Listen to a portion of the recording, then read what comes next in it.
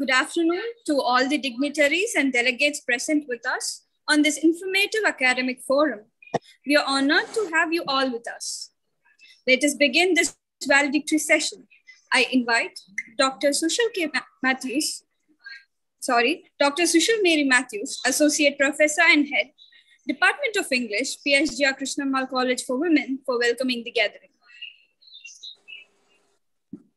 Thank you, Soundarya. Good afternoon, everyone. The International Seminar on Recent Trends in Children's Literature, hosted by our department, has today proved to be a platform to enhance the development of language and thinking skills that provide the foundation for learning. Literature has always helped to unravel the complexity and cognitive capabilities of children and young adults, and this seminar has been an assemblage of scholars from far and near to engage in this noble venture. Hence, it gives me enormous pleasure to welcome the luminaries and the participants for this valedictory session. It is with great joy that I welcome Professor Kimberly Reynolds, School of English Literature, Language and Linguistics, Newcastle University, UK. She has received many accolades. In 2013, she was honored with the International Brothers Grimm Award for her research contributions to children's literature. She was the first director of the National Center for Research in Children's Literature and was involved in founding UK's Children's Laureate, the National Center for Children's Books. She was also the president and honorary fellow of International Research Society of ARC Center of Excellence for the History of Emotions at the University of Western Australia. Between 2016 and 21, she was the senior editor of International Research in Children's Literature and is on the scientific board of the Center for Research on Children's and Young Adult Literature, University of Rockland. She has authored 3 books inclusive of an anthology. It is with great pride that I welcome this intellectual genius amidst us.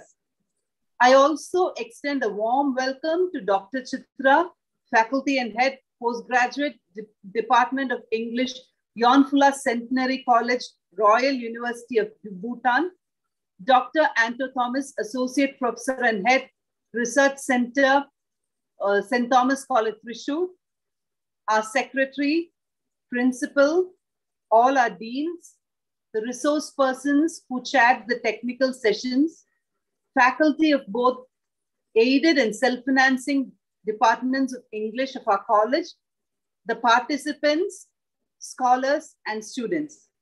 Once again, a hearty welcome to each one of you for yet another enlightening session. Thank you. It's over to you, Dr. Reynolds. Well, good afternoon, everyone. I'm so pleased to be here. I know you've had a very full day already. It's an impressive program that you've been attending, but I'm glad that you've made time to join us for this valedictory session. And I just need to thank my friend and colleague, Anto Thomas, for making the introduction, and to Dr. Mathanji for the invitation to speak with you this afternoon. And thank you to the college for hosting us. It makes me very pleased to see so many people wanting to study and think seriously about children's literature, both in its local and its international context. Now, I fear that my knowledge of publishing in India is very limited and also out of date. So this is going to be a very Western-centric talk, but I hope that there will be enough similarity in our globalized world for some of what I say to be relevant. I have recently heard some papers about contemporary young adult fiction in India, and it seemed to me that we are very much on the same wavelength in many ways. But we're going to go back in time with my talk, back to the 20th century. I'm about to share my screen, and I will begin the talk properly. Okay, here we go. Should be sharing. Yeah, for some reason it's deciding to start at the bottom. Here we go.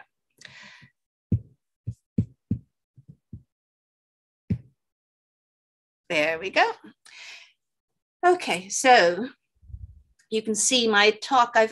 It's really going to cover everything from the 1960s to the 1980s, but primarily looking at the 1960s and 70s. Is it possible to write a sexual piece for children that is so objective and compassionate that the turn-on is lost in deeper emotion in the reader? If it is pornographic, would it be harmful to young readers? These questions were put to Nancy Chambers, who you see here, by the British children's writer Robert Westall, also shown.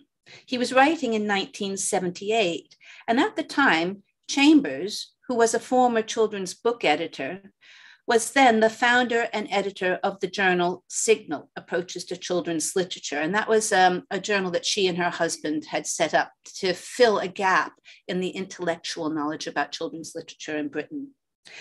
The questions that Westall puts to her are part of an exchange about an article for Signal. Previously, Westall had not thought it appropriate to talk about sex in his novels, but from this point, he began to explore how it might be done. Today, when YA novels cover a great variety of sexualities, sexual behaviors, and scenarios, the kinds of anxieties and aims Westall and his contemporaries had around sex and YA literature may seem exaggerated and even parochial. In fact, those early attempts to talk about sex tell us quite a lot about where we are today and why certain aspects of sexuality are now particularly problematic. In Abstinent Cinema, Casey Ryan Kelly identifies attitudes to virginity as indicators of ideological struggles active in society at any given time. His interest is in what can be learned from how American popular films present virginity, but YA fiction, which is addressed to an age for which loss of virginity is particularly relevant, is even more sensitive to ideological forces focusing on this area. Kelly's study offers ways of understanding when and how YA fiction began to engage with sex. The years between 1975 and 95 saw explicit sexual content, usually centering on first love and loss of virginity, entering the developing YA literary scene. As Kelly suggests, this was not a straightforward indicator of changing attitudes to sexual morality, for, as we will see, the books kept a weather eye on conservative forces, even as those forces seemed to be in retreat. The history of YA fiction and sex dramatizes ideological struggles around patriarchal conservatism, with its emphasis on family values and authority, and sexual liberation, which was then associated particularly with feminism and equal rights. Both the original ideologies and the strategies for managing them have proved difficult to dislodge. So turning the clock back to the conditions under which YA fiction began to talk about sex has resonance for that conversation today. And I think it's pertinent to this discussion to know that it was in 1973 that the very famous Roe v. Wade debate in the US Supreme Court, which enabled abortion for women on demand, was passed. And of course, that is now being contested very hotly in the US Supreme Court again. Okay, how you understand sexual attitudes depends on context. Foucault begins his history of sexuality with precisely this point. What is accepted and unproblematic in one place and time may be pathologized and demonized in another, or vice versa. When we look at texts and images from the past, we can't avoid bringing our current understandings, attitudes, and concerns into play. But that inevitable presentism needs to take account of how innovations registered at the time and what they signified for young readers, children's authors, and the children's publishing world. The last century saw two notable efforts to introduce sexual content into YA fiction. The first I can deal with very quickly, but if you're interested in it, I discuss it in detail in my book, Left Out. And there's also a very large section on early attempts to include sex in the anthology that I edited with two colleagues called Reading and Rebellion. Its significance for us is that its underpinning ideas were revived in the 1970s. So in this early attempt, what we see is that writers and illustrators were drawing on the psychological theories of Sigmund Freud, Wilhelm Reich, and William James. And this very small group of liberal thinkers identified sexual repression as a significant cause of personal and social illness. They regarded war in general and the rise of fascism specifically as products of sexual repression. In an attempt to break the cycle of repression and conflict, not least as manifested in 2 world wars, they set out to change attitudes to sex, including in the rising generation. Now, at that time, the principal tool for reaching out to the young was print. A few progressive educators and creators of books for children and adolescents produced information books, leaflets, articles, and a handful of novels that encouraged open discussion and new ways of thinking about sex. An editorial in the Young Socialist magazine explained why they did this. Sex subjects, it says, for growing people need to be handled carefully and delicately, but they need to be handled. Until such matters are dealt with openly, in sympathetic and intelligent fashion, we may expect nothing but unhappiness to come as a result for years after. Prudery and calculated ignorance are responsible for 1,000 evils in our land. Now, this first attempt to talk about sex failed, but the arrival of youth culture in the 1950s ushered in moral panics about the condition of youth in Britain and America, creating a conservative backlash focused on promiscuity and a perceived lack of respect for authority. And that's what nipped it in the bud.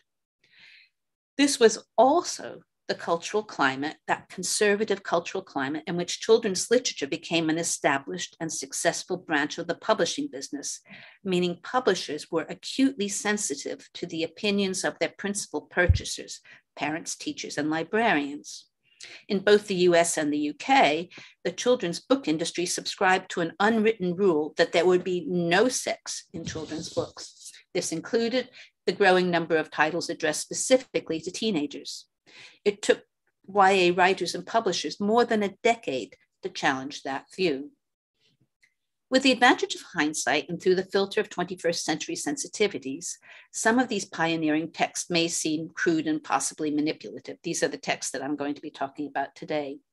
They privilege white, heterosexual, and male experience, and females are very much invisible when it comes to pleasure. In context, however, it seems clear that writers and editors were working out how to include sexual content of any kind in ways that would ring true to and be helpful to their readers without alienating the children's literature establishment. Before looking at how they did this, it's worth considering the effects of excluding sex from YA fiction. What were the consequences of that decision not to talk about sex? And also the cultural milieu in which children's literature makers were then situated. So more about context. When it comes to teenage sex, I regard myself as lucky. For my three older sisters, sex was an ever-present minefield with serious consequences. Nice girls, as they were called, didn't do it, or at least so their parents and teachers wanted to think. And if you did and became pregnant, there were serious consequences, starting with the end of education. By the time I was 15, however, birth control without parental consent was freely available and abortion was legal in nearby New York State. That was because of, they were building up to the Roe v. Wade decision that I told you about. 3 years later, William H. Masters and Virginia E. Johnson's influential study, Human Sexual Response, was a set text in many high schools and universities. Now, the important thing about Masters and Johnson for our purposes was its insistence that sex was not the preserve of adults, but a healthy, natural activity that promoted pleasure and intimacy, including in the young. So my generation of adolescents benefited from new attitudes to sex, but there was still no YA fiction that talked about sex. This literary silence was at odds with the increased access to information, contraceptive services, and the belief in young people's right to be sexually active promoted in popular media, the arts, women's groups, and best-selling books such as The Joy of Sex. Organizations such as Planned Parenthood, the Family Planning Association, and Book Advisory Centers advertised their services in cinemas and magazines and sent materials to schools. There was then no shortage of practical, biological, and even erotic information. But when it came to the emotional and social dimensions of becoming responsibly sexually active, there was a notable lack of resources, not least in YA fiction. It wasn't just writers and publishers who were reticent. The 1970 report of the Commission on Obscenity and Pornography in the US found that most adults were unwilling or unable to talk about sex with the young. Sanctions, it reported, still inhibit the open discussion of sex, particularly in the relationships between young people and their parents, as well as between young people and other adults. The report also noted that many adults lacked reliable information about sex themselves, and that had been a long-standing problem. Many adults were really quite ignorant about sex and were not very successful at it. So most young people had no adult advice or guidance about managing sexual relationships. And indeed, for the most part, they felt the need to be secretive when it came to sex. This was especially true for girls, since what came to be called the nice girl construct continued to hold that girls should be chaste, gentle, gracious, ingenuous, good, clean, kind, virtuous, non-controversial, and above suspicion and reproach. Significantly for this discussion, chaste is first and foremost. Books that might encourage sexual activity then were not for nice girls. Arguably, the absence of novels featuring sexual relationships specifically for an audience of adolescents was more important than the lack of adult advice. This was understood by children's literature professionals. For instance, in her 1969 summary of the relationship between the library and the young adult, the US librarian Margaret Edwards made the case for good quality YA fiction. The best novels on the subject, she maintained, go beyond the facts to the emotional implications of love and offer a richer, more subtle message about sex for the adolescent than other likely sources. Unfortunately, researchers and policymakers did not consult those who observed young people's reading needs and behaviors at first hand. In the UK and US, those who were investigating young adults' sexual behavior and sources of information paid no attention to fiction and were evidently unaware of its potential to help develop such qualities as insight, empathy, and responsibility in relation to sex. Thus, while the Commission on Obscenity and Pornography did note that 1/4 of boys and 1/3 of girls used books as a major source of information about sex, there's no mention of what the books were or what kind of material they contained. Similarly, a 1963 British survey prompted by concerns about rising promiscuity in the young and designed to, quote, obtain facts about the sexual attitudes and behaviors of young people aged 15 to 19, looked at a variety of ways that young people learned about sex and contraception, but discounted books. The lead researcher, Michael Schofield, explained this was because, quote, the many thousands of books published on this subject for adolescents, end quote, were read after there was some initial knowledge of contraception, if they were read at all. What these many thousands of books were is a mystery. And since the survey contained no questions about them, it's impossible to know whether or not they existed, let alone if they were read. I couldn't locate any that were specifically for young people. The lack of attention to and provision of novels and stories with realistic, reliable, and holistic sexual content is important.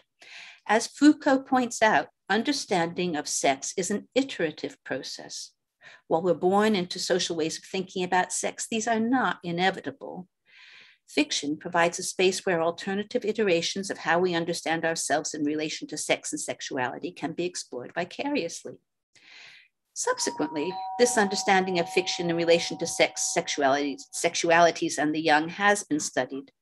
For instance, the Canadian educationalist Jen Gilbert points to the importance of narratives of sexual development that can help young people inquire what she calls an interpretative practice that might help make sense of the upheavals of development and the tumultuousness of relationships. For Gilbert, as for others, reading about characters' experiences, desires, and feelings can expand thinking about what is normal, helping them to look differently at what they are told is and is not acceptable for young people to know. Thinking again of virginity as an indicator of ideological struggle, YA fiction has the potential to encourage change by examining exaggerated emphasis on virginity by powerful institutions, including families and religious organizations. It can also encourage readers to question the perception that its loss, the loss of virginity, marks an irreversible threshold to maturity. And I think that's something that books are beginning to explore now, the significance of that loss of virginity. In parts of Europe, YA fiction that promoted positive, guilt-free, and responsible attitude to sex as part of youth culture was available before 1975. This was particularly true in the Netherlands, France, Germany, and Sweden. The Dutch scholar Agnes Andeveg, for instance, shows that between 1945 and 1980, novels were a potent way of connecting people and providing a platform for ideas. Andeveg maps how, during these years, literature helped shape Dutch attitudes to sex, making it one of the most sexually liberal countries in the Western world. Unsurprisingly, some of the first YA fiction to display an open and respectful attitude to sexual activity in young people appeared in the Netherlands. Meanwhile, in the absence of similar fiction, young people in the US and UK found whatever they could to help them prepare to become sexually active. Based on my own experience and information volunteered by 3 colleagues my age, some published recollections, a survey conducted by an American teacher visiting England in 1976, and a study by a British librarian, I've created a snapshot of the kind of material that dealt openly with sex that young adults appropriated from adult shelves in the absence of a literature of their own. Now, this is far from a scientific sample, of course. For a start, my colleagues and I were all white, heterosexual, and as far as I know, cisgender girls growing up in reading households, though the fact that 2 were raised in working class homes, 1 was from a military family based in Kenya, and I come from a middle class home in New England, gives some diversity of background and experience. So here, what were we reading? This is the results of that snapshot. Girl 1 recalls that she and her best friend read Rosalind Erskine's 1962 novel, The Passion Flower Hotel, about girls in a boarding school losing their virginity. We hid it and read it secretly at night, she told me. It was fun and quite saucy. When much younger, we read the dirty bits in the Song of Solomon, a novel called Angelique with a busty heroine, and snatched passages in my parents' books, especially Harold Robbins's The Carpetbaggers and Peyton Place, which was also on TV. Girl 2 remembered that at her English boarding school, the girls passed around Angelique again, the original bodice ripper Forever Amber, and books by Harold Robbins. She particularly remembered Stiletto. Girls 1 and 3, both from working class homes, also read the magazine Jackie, which was published between 1964 and 93. Now, Jackie styled itself as your top poppin' romance paper.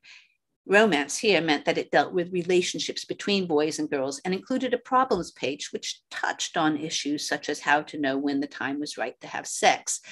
And that magazine and several others that followed it raised a lot of concern in adults and were even debated in Parliament. Growing up in the USA, I read many of the same books. We didn't have magazines like Jackie, though. And as you may have noticed, most of the novels listed had been around for years. Look, we've got 57, 56, 64, 61. The characters were not our age, mostly not even from our century, and their relationships were fairly torrid. They featured beautiful women whose looks gained them handsome lovers, often in high places, but rarely happiness or security. Their lives had little useful to say about unconfident teenagers with awkward bodies, and the sexual thrills they experienced were not typical of most tyro lovemaking. None of us was aware of the skinhead books of Richard Allen. That was the pen name of somebody called James Moffat, which began to appear in 1971, although the blog Nostalgia Central claims that for any kid attending a British comprehensive school between 1971 and 1977, Richard Allen's skinhead books were required reading. A 1976 investigation of books and the teenage reader in England reported that within 5 years, the first skinhead book had sold 250,000 copies, even though the books were not available in libraries or most mainstream bookstores. The researcher found them in a pornography shop. The report describes the series as truly appalling. The books alternate between aggro and sex. The report's author was particularly disgusted by a gang rape in which the girl victim finds herself enjoying the experience and the glorification of racist violence.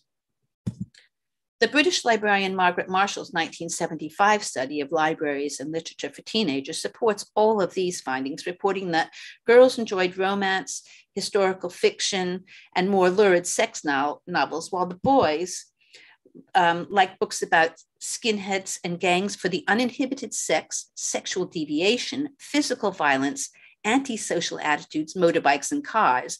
But boys explained that they really liked them because they were exciting and real. So all that violence, all that uninhibited sex, all that, that was their model of what was real. Now, as I said, the ideas of real are worth noting because they not only involve violence, but the use of both male and female characters of the opposite sex for personal gratification and exploitation. Also popular and a bit more lighthearted were the sexual farces featuring and purportedly by Timothy Lee, actually another pen name. Confessions of a window cleaner, Confessions of a driving instructor, Confessions from a holiday camp, and so on, whose various jobs give him endless opportunities for erotic adventure. And as you might gather from the cover, these were made into films as well. None of the books in this sample is mentioned in any children's literature guide or companion, but young people relied on this kind of material because there was no YA fiction offering more balanced accounts of relationships between people like them. Since there was clearly a teenage market for books with some sexual content, children wanted to be reading these things. They wanted to read about sex. There had to be powerful reasons why children's publishers were slow to fill this gap, even when in many forums, attitudes to sexual activity in young people had relaxed considerably. A key factor was that those responsible for setting book buying budgets were divided about the benefits of being more open about sex with young people. With teenage pregnancy rates increasing, battles raged over whether sex education should be provided in schools and whether teenagers should have access to contraceptive advice. In Britain, the Department of Health and Social Care supported a range of sex education programs, but most favored a mechanistic biological approach that ignored such things as emotions, desires, and relationships. The idea of presenting teenage sex as natural and pleasurable was particularly contested. They didn't want to encourage activity. The arguments reached fever pitch in 1971 around Growing Up, a sex education film for schools, which you can now find in this DVD compilation. Created by the biologist Dr. Martin Cole at his Institute for Sex Education and Research in Birmingham, it was grounded in the Masters and Johnson's philosophy that sex is a natural, pleasurable, and healthy activity, including for young people. Like the writers earlier in the century, Cole claimed he wanted the film to reduce shame and anxiety about sex and bring home to the audience that sex is not just about sperms and smegma or the plumbing of the penis, but is also about erotic feelings. The result was the most explicit sex education film ever made, including now. Reviewing the film, the Times Educational Supplement described the contentious parts of the film. These, it said, were the close-ups of genitals in various stages of development and arousal, and the scenes which show sexual reproduction and masturbation. An adolescent boy, naked except for a vest, is filmed lying on a bed. As he clearly fondles himself, the commentary gives an explicit description of what he's doing.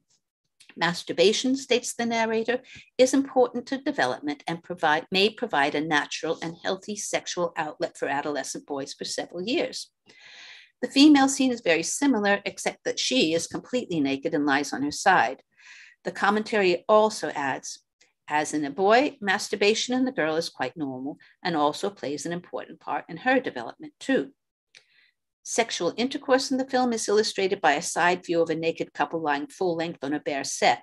Emotion is slightly suggested by the slow, rather ritualistic body movements.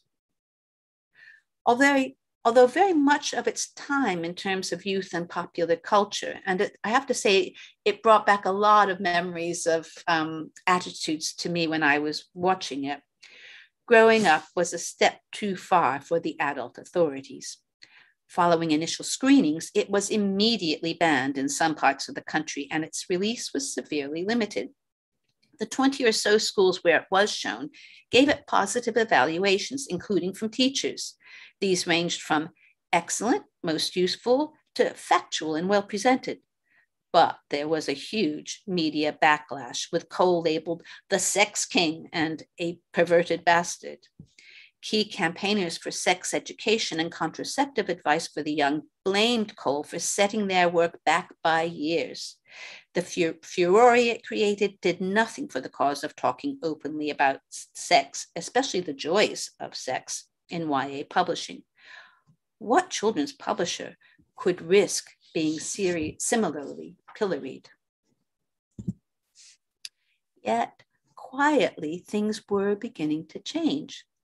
In Britain, John Rowe Townsend's Goodnight, Professor Love was published by Oxford University Press in 1970 and was rapidly reprinted several times, including in the Penguin Peacock series, one of the new YA imprints launched in the 1970s. The prof of the title is a geeky teenage schoolboy named Graham Hollis who longs to get away and have romantic escapades. His waking life is plagued by erotic fantasies that are never quite completed because he's not sure what to do. When his parents go away for a week, he meets Lynn, a young waitress, and it seems as if fantasy and reality are going to merge. Lynn, working class and slightly older than Graham, has considerably more experience of life, including sex, than he does. Graham is seriously smitten with her, but when he introduces her to his parents, things don't go well, and he decides they should elope with his savings. While hitchhiking to Gretna Green to get married, Lynn realizes Graham is in over his head.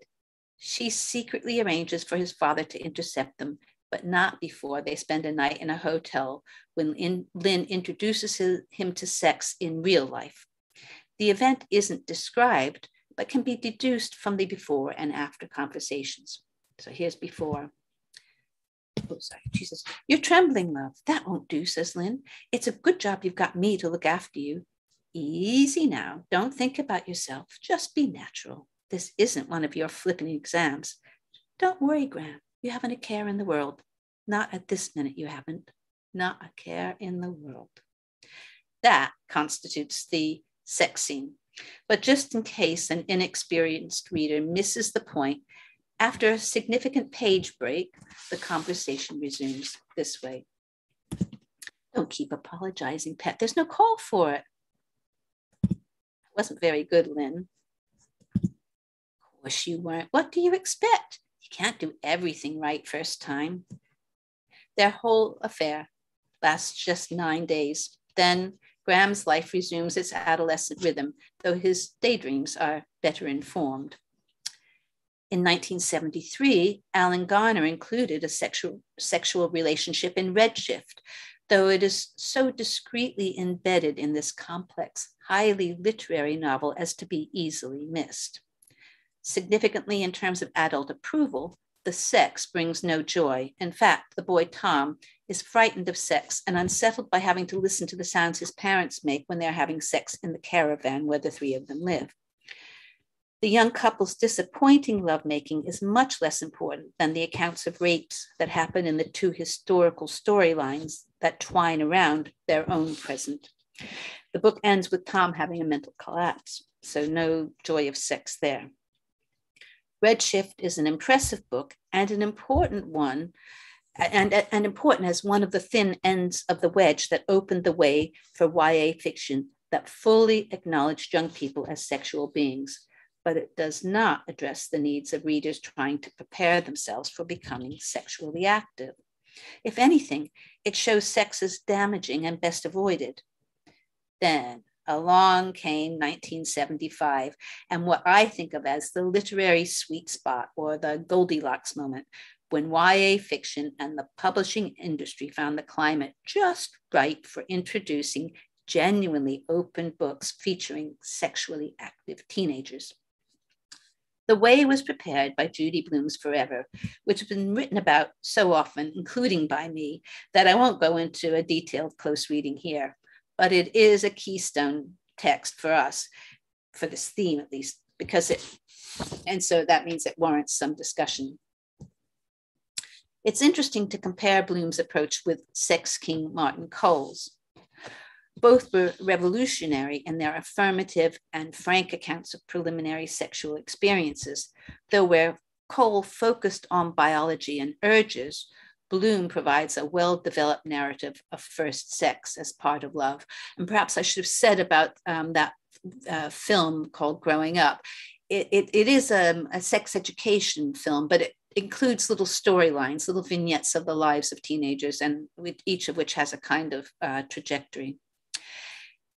Blume's no-nonsense approach to explaining a complete cycle of attraction, preparation, intercourse, and breakup between two responsible and sensibly parented teenagers was immediately valued by young adults. The same qualities have made it one of the most banned books in the world, reminding us that many of the long-standing apparatuses of social management continue to see controlling young people's sexual activity as important. Nowhere is this more evident than in the abstinence culture that has grown up in the US. Casey Ryan Kelly's study of abstinence culture sees it as a response to precisely this kind of positive narrative of sexual liberation. So Blume can be credited with simultaneously providing the first fully realized account of sex in YA fiction and a stimulus for the abstinence discourses that were to follow. Forever gestures to the misconceptions promulgated through the kinds of books read before YA fiction began to talk about sex. When Catherine first sees Ralph, which is what her boyfriend calls his penis, she's surprised because, and this is a quote, in books, penises are always described as hot and throbbing, and Ralph felt like ordinary skin. Instead of romantic cliches about being swept away by desire and satisfaction and fulfillment, Catherine and Michael have to work together to learn how to make intercourse pleasurable for each of them. And there's some comic and unglamorous moments, as when Michael explains, quote, "I didn't mean to get you," as he mops semen off Catherine.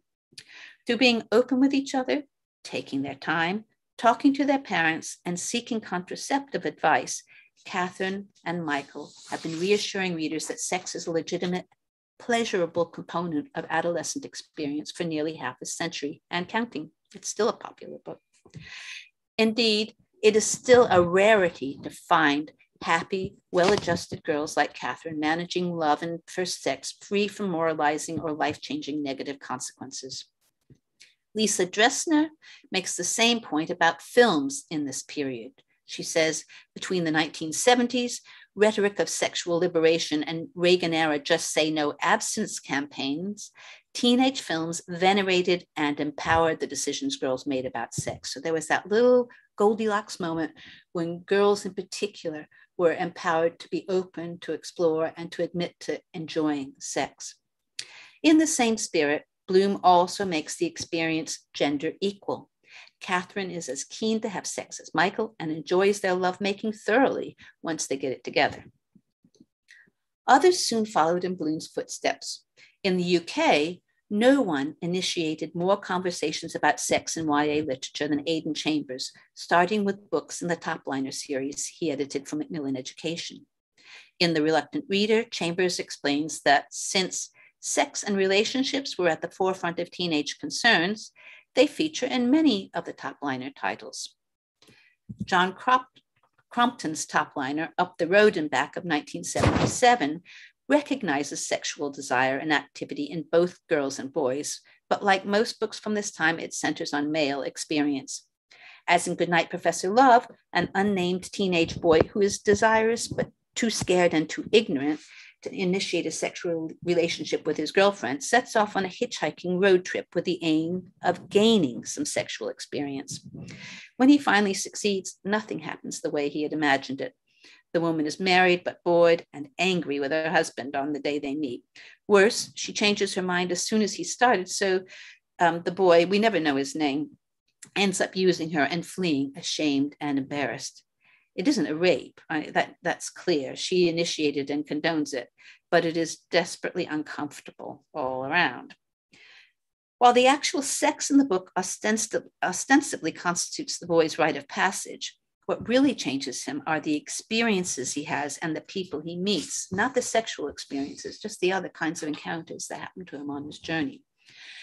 And this devalues section makes the whole thing about losing your virginity just part of life rather than the main goal of it when you're a teenage boy. The book is presented as the boy's retrospective account of his time on the road, and he dwells more on the insights he's gained through conversations than on the sex that was meant to be the point of the trip. After typing it up for him, his sister acknowledges what he's learned, and she says, "You'll make a good father and a good husband so long as you see bed isn't what it's all about." This is the lesson readers take away. Sex needs to be part of a loving and responsible relationship. These books show the ideological struggle Casey Ryan Kelly identifies in action. Liberatory and conservative discourses are thoroughly entangled. In the British books, there's also a fairly overt class dimension.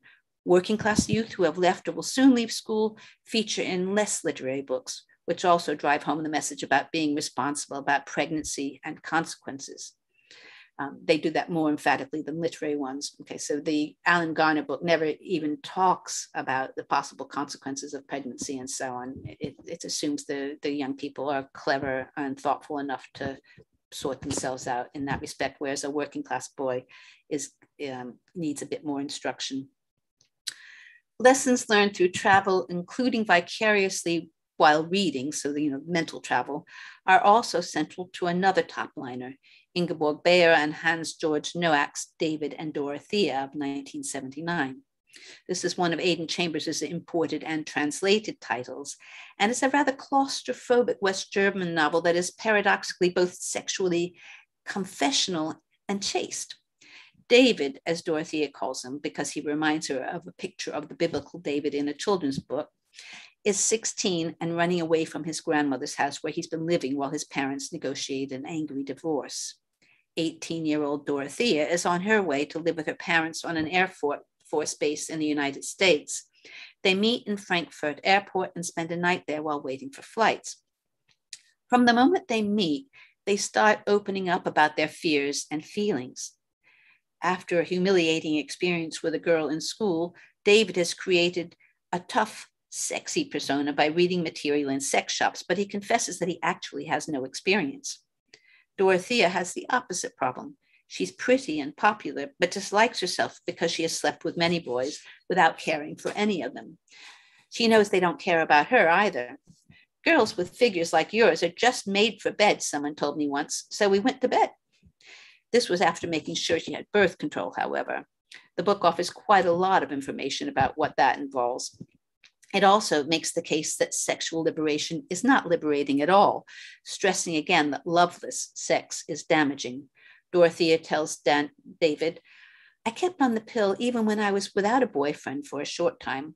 We swallowed them as easily as you'd eat a cough sweet. We thought we were free. We never noticed we weren't free at all. Ever ready like the scouts, every relationship bound to lead to bed. Sometimes I felt so disgusted with myself, I wanted out. The warning about exploitation is legitimate, but even as YA fiction is starting to talk about sex, one eye is still being kept on officially approved messaging rather than attitudes and experiences in the public at large. More than that, the foundations for what was to become abstinence culture in the US and a culture of fear in the UK, including fear of disease, fear of grooming, fear of misogynistic regimes, are apparent. Such reactionary responses were, of course, accelerated by the AIDS epidemic, though that was still in the future in 1979. The immediate pressures to avoid encouraging youthful sexual activity were present enough in the form of disapproving correspondence from schools. Editor Aidan Chambers received plenty of angry letters since topliners were sold directly to schools. Like Forever, both these topliners have simple plots and are written in a straightforward way to encourage readers to identify with the characters. When Aidan Chambers began to write his own YA novels featuring sexually active teenagers, he took the literary approach we saw being used by Alan Garner. What's known as the dance sequence begins with Break Time in 1978, an intricate metatextual work that garnered praise from critics despite the fact that, like the sex education film Growing Up, it features a teenage boy masturbating and a detailed account of the narrating character's sexual initiation. Since Break Time, Chambers has written about more kinds of teenage sexual experiences in a more liberal, more European way than most UK or US YA authors. And yet, his work has avoided the kinds of criticism he used to have to deal with as the topliner editor, presumably because their literary quality and the demands they make on readers prevent the sex from being remotely sexy. Or perhaps it was assumed that readers capable of enjoying this kind of text were sophisticated enough to be trusted with sexual content.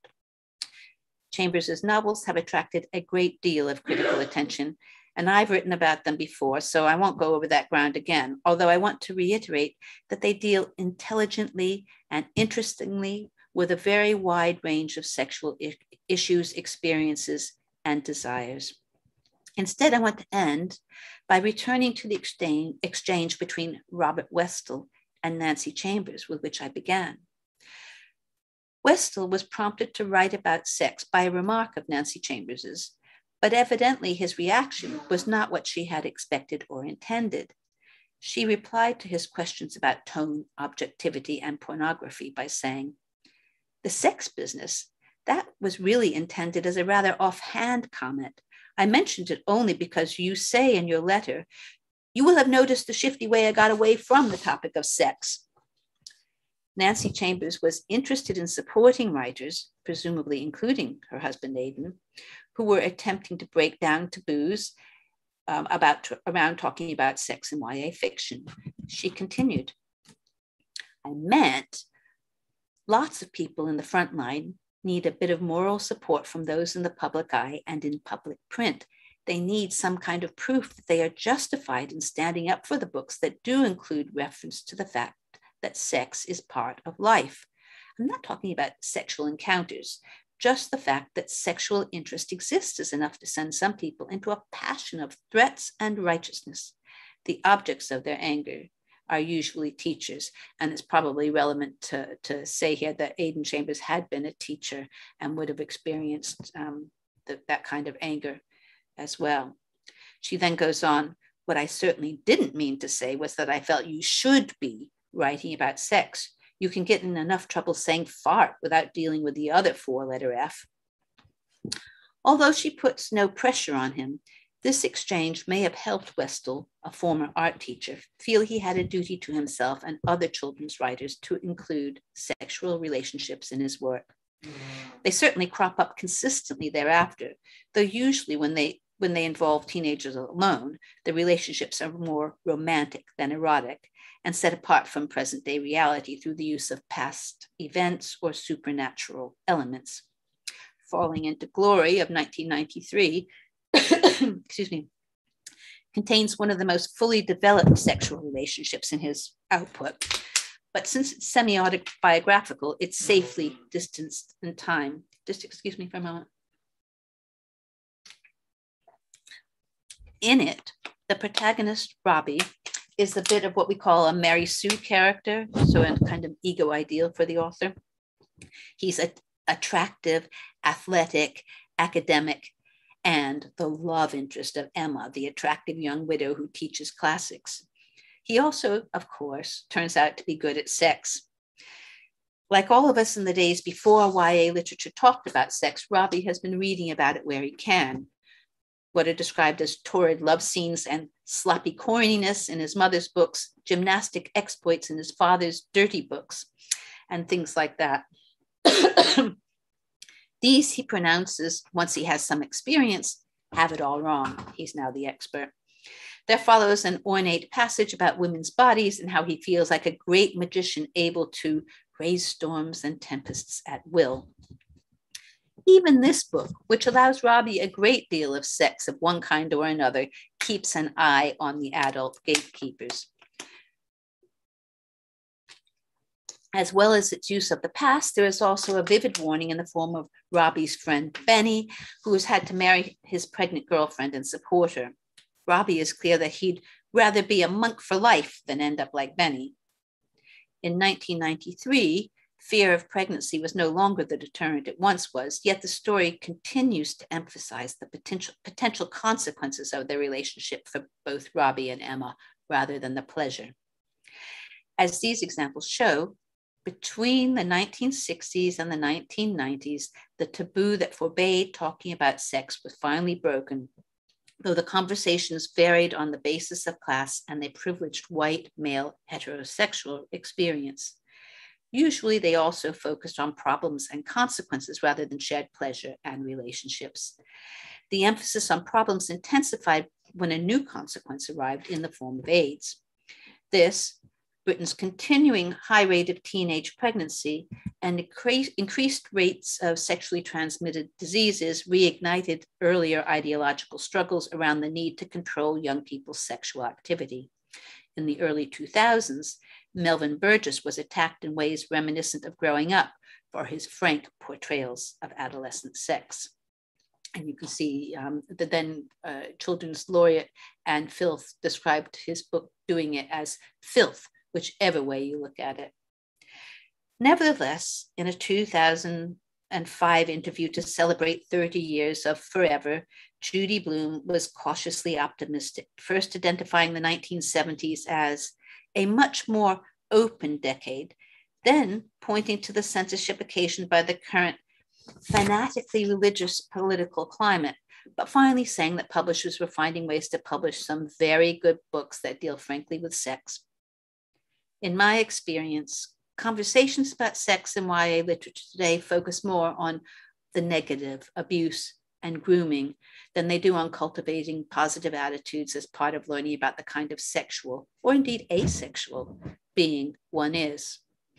Behind the scenes, entrenched discourses and policies still equate sexual liberation of any kind with challenges to authority.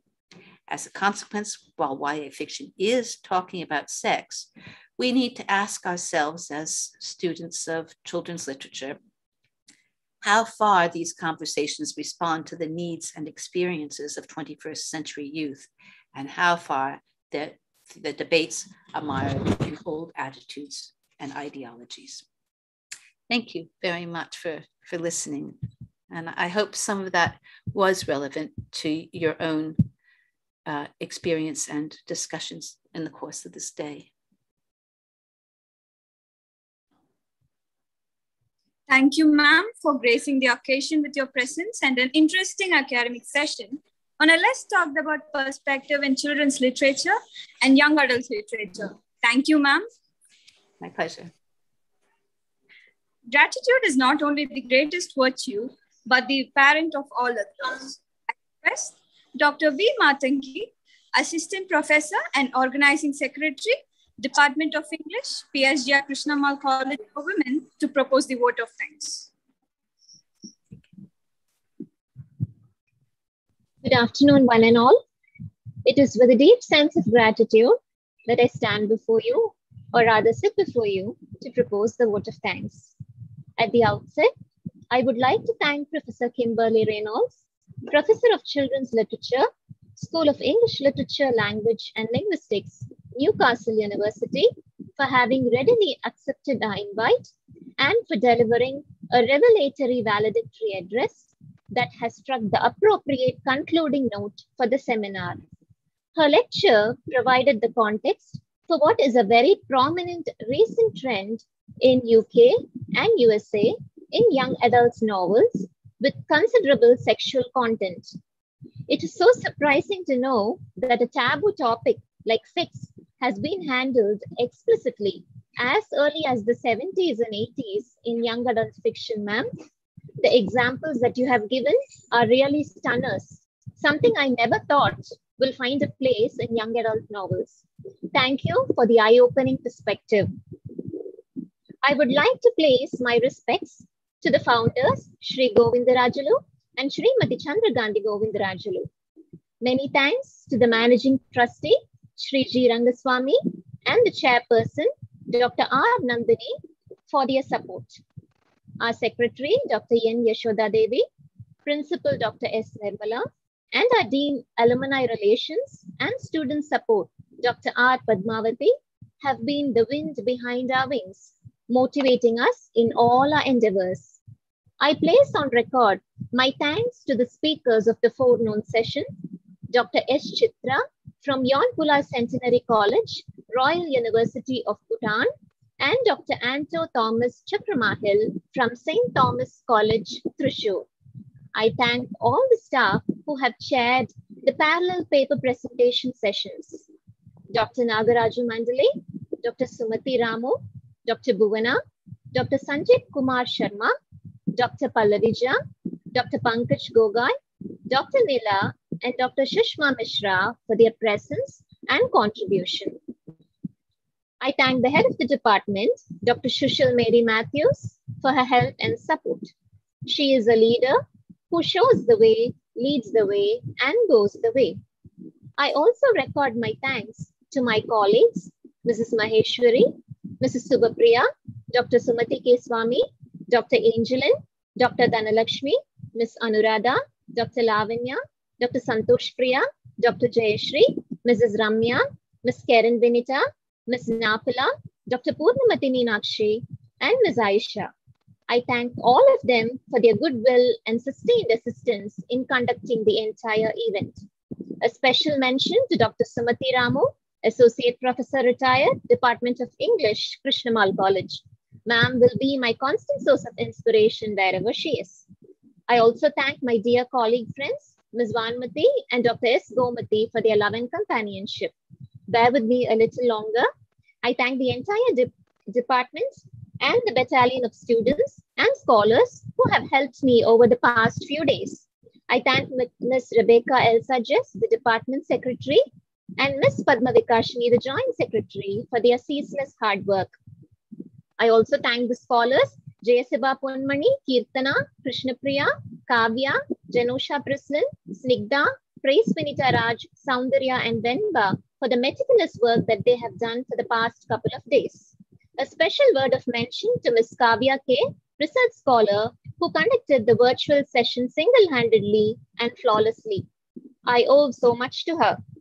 I thank Mrs. Dhanam, who took care of the department housekeeping. My thanks to Mr. Arun for technical assistance. The online sessions come with their own set of challenges, and without the help of this entire team of colleagues and students, I would not have been able to pull it off. A huge thanks to all the participants and paper presenters whose academic endeavors fuel our efforts and make them meaningful. Last but not the least, I thank all the UG and PG students for their patient listening. I close on a note of hope that this session and all of today's sessions had been the most productive and purposeful. Thank you so much once again. Thank you, Professor Reynolds. It has been an honor. My pleasure. And thank you for including me in your program. Thank you so much, ma'am. Okay. Shall I leave now? Yeah, yes, ma'am. Yes, ma'am. Until we meet later. Okay. For some other program. Thank you.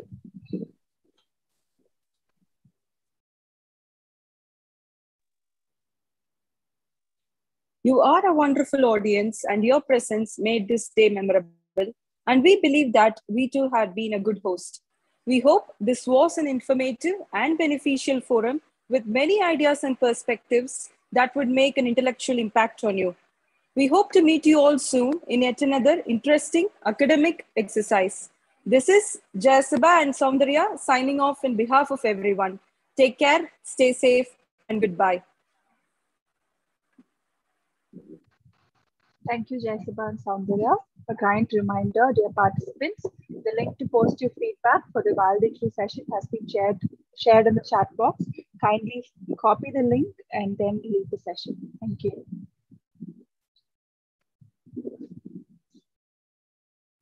The same will also be shared in the WhatsApp group for all the presenters and participants.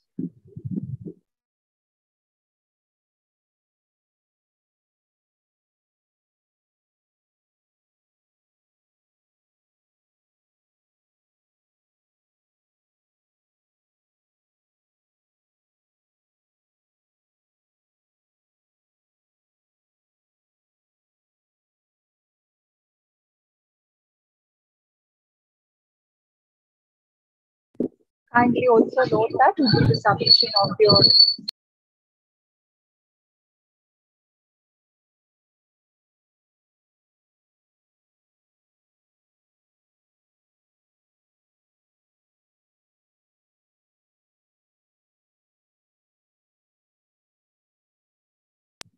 kindly also note that